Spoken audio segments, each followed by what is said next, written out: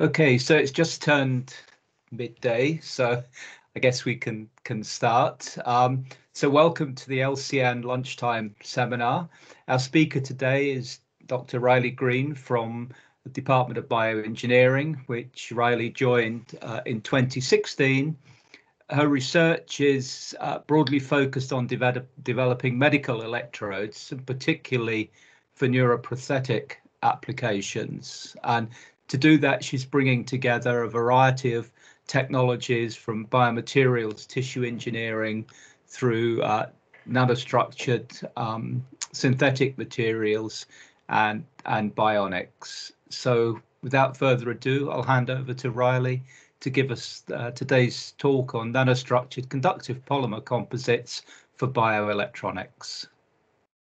Okay, thanks, Tony, and thanks for having me in this interesting days. It's good actually to get some invited opportunities to reach out and connect with people. So my group actually has started very much in the neural interfaces space and been expanding ever since into sort of mainly any areas where we communicate with electroactive tissues. So this is just a bit of an example of the areas where we've developed projects, from sort of coating electrodes to making electronics with different materials. We worked quite a bit, sorry about that. We've worked quite a bit in the space now of living bioelectronics, which is trying to hybridize cellular regenerative systems with electronic devices. And then a little bit of work in cardiac drug delivery and spinal cord bridges. Today, I'm just going to mainly focus on this area of flexible electronics and also in 3D printed conductive polymers. So a bit of background as to why we ended up in this space is that metal electrodes, which have been historically used, we would probably mostly be familiar with things like cardiac pacemakers and cochlear implants. They've all used platinum electrodes, and platinum electrodes for stimulating tissue or recording tissue activity, whether it's in sort of the brain, the ear, the heart. They've been really effective, and because they've been a really historical material, they continue to be used to this day. They are also known to be quite non-toxic. It's quite well known that cochlear implants, if they do degrade, you end up with a lot of platinum embedded in the meninges of the brain, but it's known to still be quite well tolerated, so it's an acceptable risk. The problems that we're having now is that we start to develop high density electrodes, when you start to want to do very fine control of small numbers and singular cells. Metals, and specifically platinum, can't actually deliver these stimulations or recordings from tissues. So they have a low charge injection limit, and that's because metals communicate with electrons, whereas the body and tissue cells communicate with ionic fluxes. And so there's always this transduction where you have the potential to create chemical reactions that can severely damage tissues or the electrodes themselves.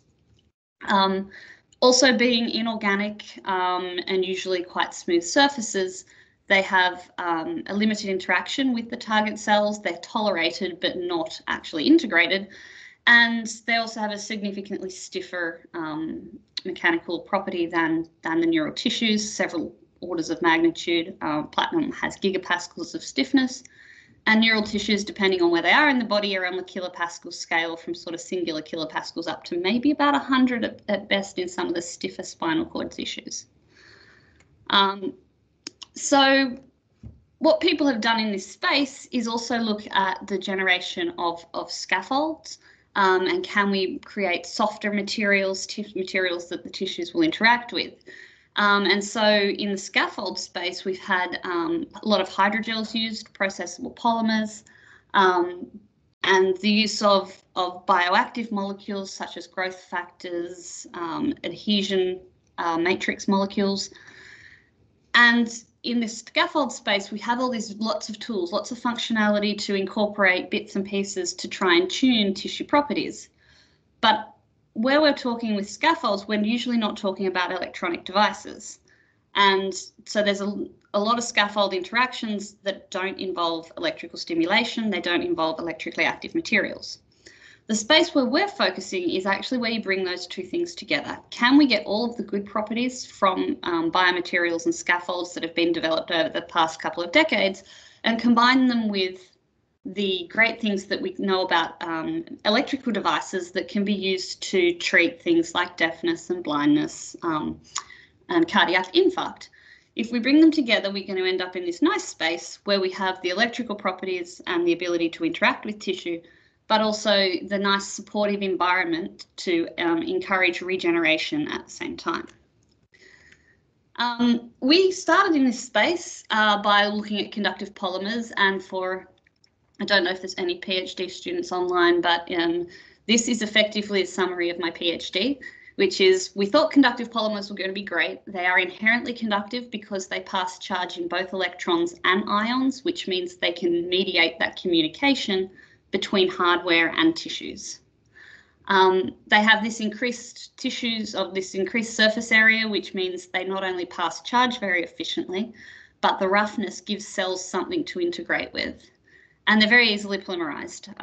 They kind of exist. There's nothing to be said about, clever abilities to make them. They've been known to work since they were discovered in the 1950s. People have really just been modifying, doing chemical modifications and swapping and changing out bits and pieces to try and make them more compatible with the body and more tolerated in terms of having mechanical compliance and biofunctionality. The summation of my PhD was effectively, there are many things you can do to conducting polymers, but please don't do them. They do terrible things at the same time. This was one of the pictures that came out of my thesis was if you start to add matrix proteins and things to, somebody's got an echo in there, if you could mute, thanks. If you start to add matrix proteins or growth factors and all the nice biological things to conducting polymers to get this great combination of electrical and biological, what actually happens is that they become very, very brittle. They become very friable, and if you try and implant them, you end up with pieces of conducting polymer floating around in the body, not where you want them at all. Furthermore than that, they can be fabricated by two routes. Neither of them enable you to post-fabricate them into something else. So they don't have great capacity for printing, electrospinning. There's people who've done some really clever things, but not with conductive polymers purely on their own. So we're just going to briefly go into a little bit of work we did very early on in electrode coatings. So we worked with what we had, and that was we knew we can make conducting polymers very easy as a coating on an electrode. And this is just an example of some of the devices that we've worked with. We worked with Cochlear for a number of years and made conductive hydrogels. We worked with the Bionic Eye Institute in Australia and made some bionic eye devices that had coatings. And more recently, we've been working with Galvani here in the UK to put coatings onto peripheral nerve interfaces. But we didn't use straight up conducting polymers because we knew mechanically that they wouldn't stand the test of time. So what we started here was work in composites, where we took hydrogel bases and grew our conducting polymers within the hydrogels. The hydrogel we worked with was this sulfonated polyvinyl alcohol and a very conventional conducting polymer called PEGO. The charge by sulfonating the polyvinyl alcohol enabled us to grow the conducting polymer just within the hydrogel coating. And so we end up with an ability there to tailor the mechanics, make them softer, while still getting that good charge conductivity that you get from a conductive polymer. So this has sort of stepped us off into the area of composites, tried to get us the best of both worlds. We're always in this space playing between a trade-off of properties, and we want the ideal design criteria of soft, squishable, can interact really well with usually the nervous system, but also conductive and long-term stability from a mechanical and electrical point of view. And so this is really a bunch of work we did that showed we can modify existing devices, but that doesn't allow us to really step into the next generation of materials. And and they're all inherently bound to that mechanical, that metal substrate underneath. So you still end up with having to make all of your devices with platinum electrodes, and you don't get past the bottleneck of how big you can make a platinum electrode, the fact that you still have this stiff component that doesn't flex within your device. So the next thing that we moved on to, and what I really want to talk about, is how we're trying to make flexible electronics. So flexible electronics is where we're trying to entirely remove the metallic component of our device. And what we want to do there is make devices that are purely polymeric, that stretch and flex with the body, that have the best of both worlds. We started off doing this with a PEDOT PSS suspension. So PEDOT, it is probably the most well-known conducting polymer, but as a processable solution, they made this PEDOT PSS suspension that's represented here in the molecular model. The PSS dopes the PEDOT so that it is, stably conductive, but to make it a solution that was processable and could be mixed with other materials, the commercial people who make it, it's made by a number of companies now, put in an excess of the polystyrene sulfonate. So the polystyrene sulfonate, or PSS, is there to facilitate the solubility, to facilitate dispersion, and to also dope the PEDOT. What's been really interesting about this is that we, as well as some other people that we collaborate with and know in this space, learnt very quickly that this excess of PSS can also cause toxicity. So it's not the best when it comes to implants and biomedical interactions, but there's also been some people who've cleverly figured out how to remove the excess of PSS once you've formed your device or your material to remove the toxic effects of that PSS.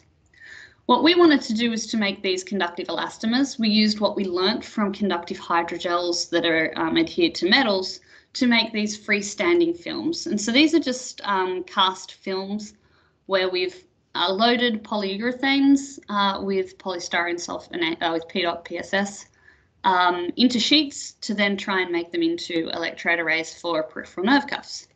This was our first step into trying to show that we could make elastomers, which are commonly used as insulators, conductive enough to be electronic devices. So we basically take our conductive polymer with its intrinsic electrical performance and combine it with a polyurethane elastomer, which has mechanical flexibility and also easy processing. So these are things that can actually not just be cast into films, but also be extruded and thermally processed once you've made your base material. We chose a polyurethane that is used in cardiac pacemaker leads so that we knew we had some inherent cytocompatibility, and that then everything as we modified it from our conductive polymer point of view would be brought on from that, and we knew that the polyurethane shouldn't be significantly affected by that combination. So we made these conductive elastomers that were fully organic, flexible, and they were electroactive as well. In characterizing them, we found that, probably not surprisingly, that as we increased the amount of PEDOT, so this is an increase from 5 weight% down to 25 weight% of PEDOT in polyurethane, that we got a reduction in our impedance. And when we compared that to a sheet of platinum of the same size, you can actually see the platinum has this behavior which is indicative of the way that it passes electricity. So this is capacitive behavior shown by the impedance, and here the phase of the impedance, electrochemical impedance spectroscopy. So this is showing capacitive charge transfer, which is that where you're getting the electrons passed from the electrical material into the biological fluid, which is effectively saline in this environment. You note the conductive elastomers are actually quite different. They have these very flat impedance profiles, and they have the 0-degree phase lag for the majority of the frequency spectrum. This means that they are able to really efficiently pass electricity from the electrical connections at one end through the material into the aqueous environment. They do it a little slower than platinum. You'll notice that their impedance doesn't actually get down to as low as the platinum in the high frequency region, but in the low frequency region, they actually have quite good performance when we compare them. What's interesting to note here is that right around here is the zone where a lot of bionic devices operate. They operate kind of in that sort of 100 to 1000 hertz zone for stimulation of neural tissue. So we know from this that we can have some comparable performance, but we're not really kicking it out of the ballpark yet. Similarly, this is the cyclic voltammetry of those same materials, which has a very small hysteresis loop at low loading. And as we increase our loading, we get to these really wide hysteresis loops, which means we're getting a lot of passage of charge every time we sweep the applied voltage, telling us we are very easily communicating with that biological environment. Essentially, the charge storage capacity here that we've mapped out is just the areas in those hysteresis loop for any of you who are not familiar with cyclic voltammetry. We note that the platinum here has a very small charge storage capacity, and this is actually the critical part that limits its ability to communicate with neural tissue, and why people think that conductive polymers, as even at really low loadings, can actually improve on traditional metals for communicating with the body. What's interesting about this is that as we increase our loading, they're effectively microfibers that are formed by the PEDOT-PSS suspension. Those microfibers actually impart a stiffness to our polyurethane. So you'll see here that pure polyurethane has this sort of viscoelastic curve that as we increase the loading of the PEDOT, we actually start to get a material that gets a lot stiffer. And if we look at elongation to failure, as we increase our loading, our elongation goes from sort of a 400% stretch with no PEDOT right down to it's around about 60% elongation that you can get before you end up with failure at the 25 weight% loading. Now, we thought that this was a bit disappointing because you're always playing a trade-off between your electrical properties and your mechanical properties. And what we wanted to be able to do was to reach high stretch and still maintain our electrical properties. We have, in the subsequent sort of couple of years, decided that, well, how much stretch do you get in the body? And it depends on where you place your electrodes. So if you're in the brain, actually having this amount of stretch is more than sufficient. You only get sort of 10 to 20% stretch in materials, stretch in neural tissues. If you're near the skeletal muscles or you're looking at something like a muscle tissue scaffold, you need a little bit more. But to be honest, if you're getting 200% elongation at failure around here, you're actually getting more than sufficient for an implant scenario. What we don't want, though, is that really high stiffness, and the softer we get and the closer we get to the stiffness of the material, so here in your Young's modulus, the closer we get to a neural tissue stiffness, which is not even on the megapascal scale, we want to get down into kilopascals, the better we are going to have for long-term tolerance of the biomaterial. So briefly, we did make some devices out of these materials just to show that we could. But in the efforts of moving on and trying to make sure that we get to the actual structuring and modifications we've done, I just want to point out our conductivities. So these are actually really low relative to platinum. So platinum sheet conductivity is on the orders of kilosiemens per centimetre, whereas even our high loadings, which can inject charge very nicely to the body, in terms of DC conduction and movement along the material through that insulative polyurethane network, we have quite low conductivity. Something around about 6 Siemens per centimetre is achievable with our 20 weight% loaded PEDOT-PSS. So we have this trade-off. We expected to have one, but we have quite a big trade-off between DC conduction within the device and charge injection to the biological environment. So the question is can we actually get the benefits of both conductivity in the DC, as well as the charge injection, and how might we be able to make better conductivity within these materials. So we hypothesized we had an incomplete connection between our particles due to the dispersion of P dot within the polyurethane. And that was, we didn't have any ability to play with this because the P dot PSS was a commercial suspension. And all we were playing with was loading and its interaction with the polyurethane matrix. So where we went from here was how can we improve that percolation or the connection of P dot throughout our polyurethane? And we thought that if we could get nanostructured pathways, then we could start to get a really nice communication between the two. First of all, we developed some nanoparticles. So these were methods that were effectively taken from literature and created nanoparticles that had sort of 70 to 100 nanometers of diameter, and made some sheets of conductive elastomer from those. And we also made a nanowire structure. So straight up, we could see that the nanoparticles were having some agglomeration issues. Even once we cast them into sheets with a lot of ions to try and help them disperse, we still had these large sort of blocks. Unsurprisingly, our charge storage capacity shot down was very, very low. Our impedance here was extremely high, very noisy and messy, and effectively told us that although we had these sheets which looked like they had a nice suspension of nanoparticles in them, they were clearly not connected. The particles were aggregated, they weren't touching each other, and we had no continuous path for electricity to pass through. Then we were working on these nanowires. So the nanowires that we developed had diameters of 50 to 100 nanometers and micro type lengths. And you did get singular nanowires, but you also got this bundling effect in different places as well when you make them, which I'm sure many people who've worked with nanoparticles before are very familiar with, are quite hard to disaggregate and disperse. What was nice about these is that these actually had improved properties.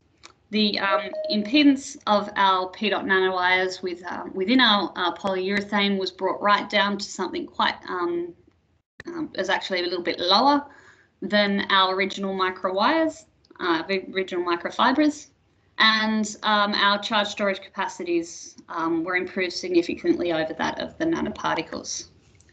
What's great is we did a lot of work on the conductivity of these, and this is our 25% weight microfiber of P dot PSS in polyurethane. And this is our 10% weight of nanowires following right up, and we were able to load them with much higher weight percents to achieve materials over 100 Siemens per centimetre. What's great about this is it starts to give us the tools to create devices that are both electrically conductive as well as able to inject electricity at amounts that are higher and comparable to metal devices. We visited our UCL compatriots in the LCN and did some contact current AFM so that we could look at the connection. And what was great was we could actually start to see where these wire bundles sat within our polyurethane and created continuous paths which were enabling that high conductivity. So this is starting to give us some of the tools to map networks of conductive materials through insulators, so that we can control that on a very fine scale and achieve materials that have high conductivity, as well as all of our other nice properties of being stretchable, low mechanical modulus, and well tolerated by the body. So I'm just going to finish up there on the conductive elastomer work that we've done to just briefly start to talk about how we can make them into useful devices and why we've had to design yet another set of materials to address some of the processability. So we know that we have these materials that we can make in sheets. So we're still able to make devices out of those, and we can use traditional laser micro machining to make those sheets into usable things. We've made them into peripheral nerve cuffs and bionic eye devices. But we can't use some of the more novel techniques, the advanced manufacturing, 3D printing, or extrusion, to try and make those into really complex structures that could address more interesting, I guess, therapeutic effects. So can we make them into fully polymeric devices that we can print out and make bespoke for different patients? That's required us to start to look at novel conductive molecules and how we can make essentially copolymers or composites that are covalently connected to enable us again to get that best of both worlds. Can we make something processable as well as conductive? That brings us to our 3D printed conductive polymers. And what's quite well known is that, well, you can't print, sorry, I was missing something there, is that while it's nice and you can print hydrogels and normal polymers, conducting polymers such as PDOT, we can't actually print. This really big steric ring structure gives them basically no ability to be thermally processed, and the solvents that you might use to process them need to be present in quite high excess to be able to do some sort of solvent extrusion, and then you end up dealing with big changes in volume and or toxicity effects within tissues and other polymers. So we've been working with a collaborator in Würzburg on melt electrospin writing, and they've been using it to create some of these really interesting sort of scaffold type patterns. They can basically vary this when you're talking about things like polycaprolactone or polyoxazolines, so that you can end up with these structures which have up to hundreds of layers and can be varied between sort of 8 nanometers right up to hundreds of micrometers in feature size. It's solvent free, which is nice, and particularly amenable to making materials that are compatible with cells. If we can make them without solvents, then we have an ability to make a material that's less, you don't then have to put it through a pile of processing to make it clean and able to interact with tissues. So PDOT has no melting point. It literally decomposes at a certain point. And we knew from our previous work that it's not flexible, so it's going to be poorly processable, and that was our starting point for working with melt electrospin writing. Was let's not start with PDOT. What we did do was we designed a few different ways to make structures which had thiophenes, so the conductive part of the PDOT, just the thiophene ring, but combined into different structures to impart processability by using oxazolines.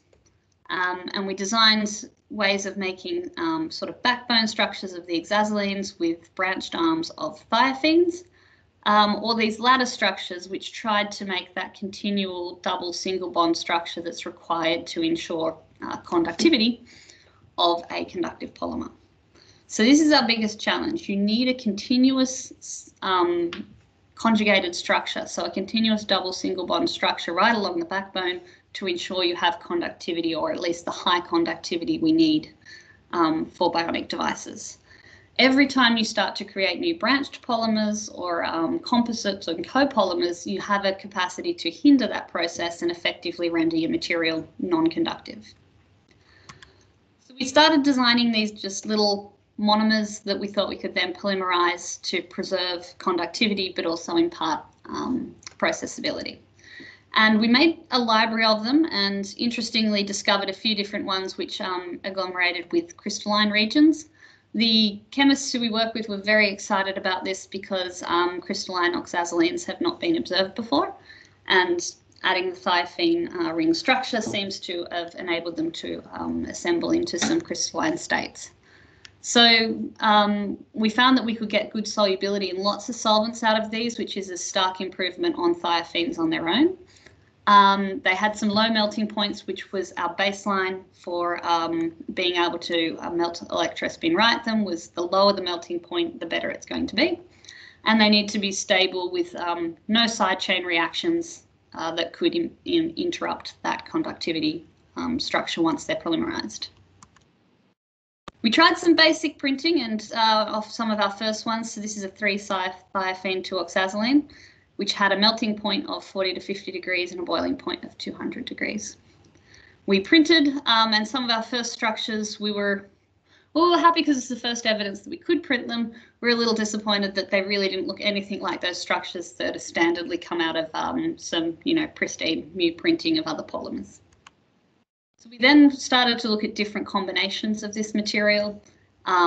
We ran some alternate structures where we added extra side groups and extra bonding mechanisms, and looked at a whole pile of glass transition temperatures, the temperature we would require to print, and their solubility. We had the idea that we really wanted to preserve the solubility in case we needed to add a little bit of chemical solvent to facilitate good printing. And so we've able to develop a couple of structures there as well. And ultimately, our second attempt at printing started to yield something that did look like a scaffold.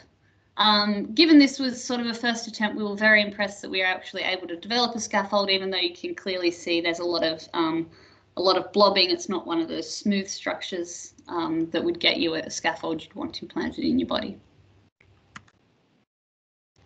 A few attempts later, and by varying the properties that you can see up here, there is a lot of properties you can vary with melt electrospin writing. You know, temperature, speed of the head, the electric field, pressure of gases that are surrounding the polymer flow. There's a lot of ways in which we can vary those things to try and get a smooth print, and ultimately we have been able to achieve some nice mesh structures. Feasibly, we'd originally planned that these mesh structures were good scaffolds for muscle tissue scaffolds, or even skeletal or smooth muscle, but we've also been continuing to look at this in the space of neural cell regeneration as well, where we could impart improved conductivity along with the processability to make bespoke components. So interestingly, I'm not even going to show the electrical properties of these because we couldn't find, we had really nice materials that we had the potential to be electrically conductive, but they had such low electrical conductivity that they weren't really comparable to anything we've worked with before. So we then tried to add additional EDOT into the system, so some additional conductive polymer to make them conductive as well as printable. The idea there being that we could post-process them to be more conductive, or we could take essentially the end groups here, which just have thiophenes, and cross-link them into being integrated with conductive polymers that actually do preserve that conjugated backbone structure. So our first attempts, I think all we managed to do was form a lot of conductive polymer on the outside of the scaffold. And while this is actually, it's a feasible way of imparting conductivity to a structured scaffold, if that was all I was doing, I wouldn't go about it this way. The material that forms on the outside is still very brittle and doesn't solve any of our mechanical problems that we talked about earlier. So we then looked at making some bundles. What you can note here is these are beautiful, smooth printed structures. We're getting much better at printing these. And we know they've got the building blocks in them for conducting polymers. They may not have really good conductivity just yet, but this is our starting point. And with these bundles, we were actually able to get conductive polymer to impregnate within the bundles, and we're able to get those to form conductive polymer structures. So this smooth surface, we take the bundle and dip it into some extra conductive polymer monomer, and then put it into an oxidant to enable those to cross-link with the structure. So here we end up forming some neat conductive polymer, but we also end up integrating conductive polymer into the fibers and actually creating a conductive structure. We still need to work on this from a mechanical point of view. They still are not as flexible and soft as we would like. But again, we have a pathway whereby we know we can get some more conductive monomers into the material system, and gives us a way of tailoring that conductive property.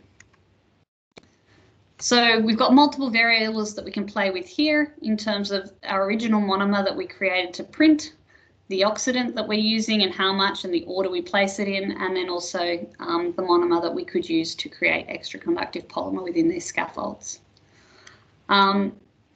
We do believe that at this point we're going to need extra conductive polymer in this scaffold. We can't make pure conductive materials purely of the 3-thiophene-oxazine, because we don't have that continuous structure along the backbone of those thiophene units that will enable conductivity. So to summarise this part, we know that we've developed lots of new monomers and building blocks to play with of the thiophene and the oxazolene. They are processable and printable, and this is the first time that it's been shown that you can actually print these conductive polymer components using a mu printing approach, but we've still got a lot of work to go on the conductivity aspect while preserving the mechanics. Luckily, we have some experience in that, and we'll be taking this one forward in the next bit to figure out how to best impart both of those materials into devices. So I'm going to leave it there since I believe I'm now out of time. And just going to thank Joseph Godding, Chris Chapman, both of who are postdocs in my group who work up and head up a lot of this work. Julian Heck, who's a PhD student who worked on the thiophenoxazine work, and Estelle Coutaz, who has made all of the conductive elastomer work, and our collaborators at the University of Würzburg. Thank you. Any questions? Thanks. Thank you very much, Rylie. It's a really interesting talk.